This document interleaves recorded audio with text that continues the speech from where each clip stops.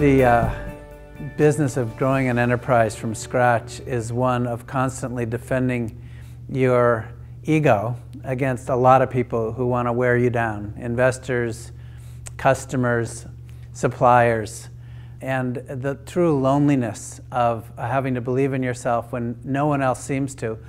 Sometimes even including your own spouse, as you burn more cash, more goes out than comes in.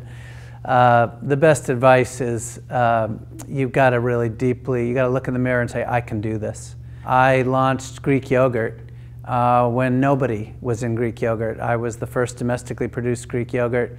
Everybody said it's not going to work, the market isn't ready. I did not go as far as I needed to. I put my yogurt production in the hands of a co-packer who eventually pushed me out and outcompeted me and literally jeopardized our entire business. And that was because I didn't believe enough in myself. I didn't actually have the full confidence that I needed to have. So the best advice I never got is that at the end of the day and in the middle of the night, it's got to be you. And you got to deeply believe in a way that nothing really prepares you for.